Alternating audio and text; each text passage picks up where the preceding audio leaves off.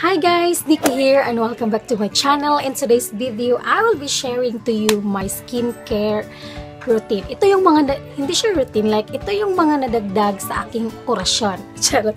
Okay, so without further ado, let's get started. Okay, so I'm so excited to share this to you guys dahil alam ko, hindi lang ako, kayo din, gustong-gusto nyo or gusto nyo malaman kung ano yung mga magagandang product, okay, na gusto nyo gamitin. Ay, ang gulo ko. Basta, okay, so ito yung St. Ives Blemish Control Apricot Scrub. Nabili ko to sa Watson. I forgot the price and I am so sorry. So, ilalagay ko siya dito. Magre-research ako ilalagay. Guys, sobrang nagagantan talaga ako sa product mo. Ay, alam mo yung feeling na pagkatapos mo siyang gamitin? Like, ang ganda ng face mo, parang ang linis-linis niya.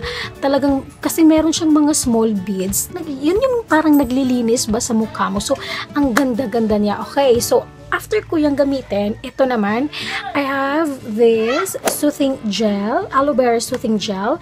This is 99.85 aloe vera. This is paraben-free, no artificial color, and mineral oil-free. Ang dami niyang, guys, ang dami niyang uses and benefits. Ito siya.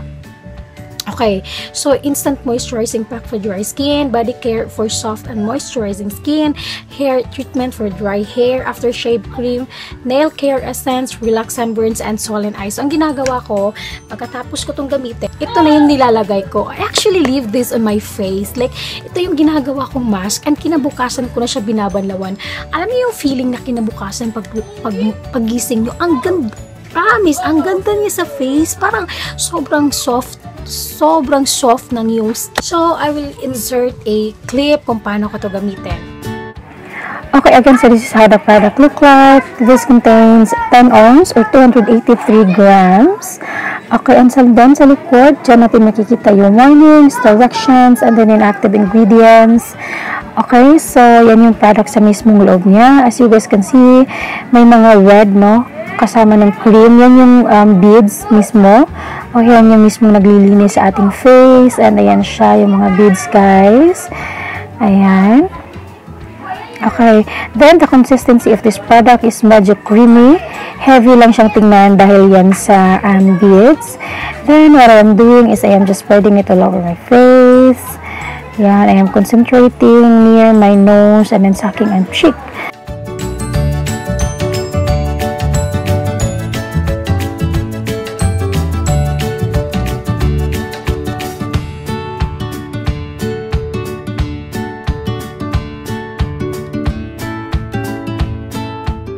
So this is actually my favorite part while using this product, no? Yung pagmamassage talaga. Alam nyo, ang sarap niya sa pakiramdam na may mga beads na parang naglilinis sa mukha mo.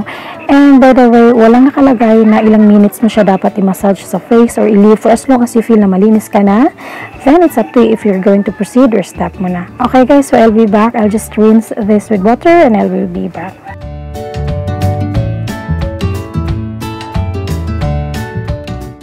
Hey guys, I'm back, and yes, ito na ang aking face pagkatapos ko siyang gamitin. I just feel so fresh, very malinis sa mukha ang aking pakiramdam.